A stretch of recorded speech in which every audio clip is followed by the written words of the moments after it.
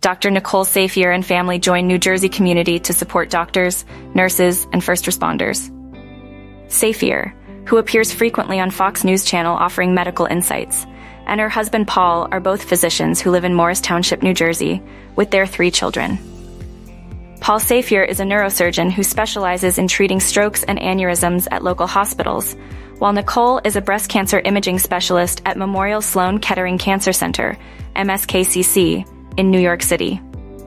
Saphier shared a video with FoxNews.com showing her family participating in a Clap Because We Care event in their town on Tuesday.